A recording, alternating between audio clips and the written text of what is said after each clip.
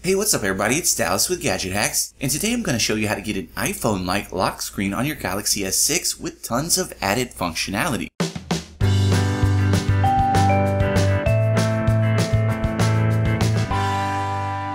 Now this should actually work on almost any device, but I'm focusing on the Galaxy S6 because it actually works with a fingerprint scanner.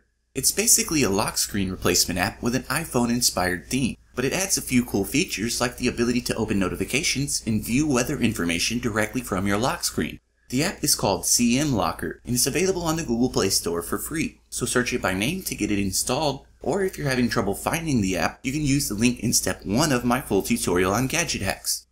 Now when you first launch CM Locker, the app will ask you to activate its notification listener service. Tap Turn Notifications On, then press anywhere on the screen to dismiss this message. From here, tap the CM Locker entry, then press OK on the pop-up. Next, hit your back button, then CM Locker will prompt you to set up the notification feature. So swipe this test notification to the right, then use this next menu to select any apps whose notifications you would like to see on your lock screen. You can select as many apps as you'd like, and when you receive a notification from one of these, it'll show up on your lock screen. When you're done with that, tap the back button in the top left corner, then head to the Unlock Setting entry. From here, you can enable the Fingerprint unlock feature if you're using a Galaxy S6, so toggle the switch at the top of the screen to do that. If you haven't done so already, you'll be prompted to scan your fingerprint at this point, but otherwise you're good to go. Next, it'll ask what type of backup password you would like to use. Select either passcode or pattern from this list. On this next screen, you'll be asked to enter your passcode or pattern, and when you do that, you'll have to enter it one more time to confirm. Beyond that, this intruder selfie feature is pretty cool. It's enabled by default, and basically it takes a picture of anyone who tries to unlock your device 3 times. Back out to the main menu, and you can do a bit more setup with this customized settings entry.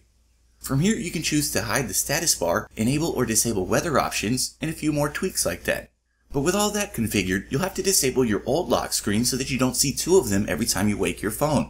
So head to your phone's main settings menu, then go to Lock Screen and Security, and select the Screen Lock Type entry. From here, scan your fingerprint to verify your identity, then set this to None to disable your existing lock screen. At this point, you're ready to try out your new lock screen. The next time you wake your device, you'll be greeted by CM Locker. As you can see, it bears a striking resemblance to the iPhone lock screen, and it even has this quick settings menu that pops up from the bottom. Then if you swipe over to the right, you'll get a nice detailed weather forecast. But from the main lock screen, all you have to do is scan your fingerprint to unlock your phone. So it's a nice lock screen replacement app, and it's the first one that supports the fingerprint scanner on the Galaxy S6. But for the full breakdown, be sure to check out my article over on GadgetHacks.com. And as always, we'd appreciate it if you would like and comment on this video and subscribe to our channel. So we'll see you again next time, folks, but until then, happy gadget hacking!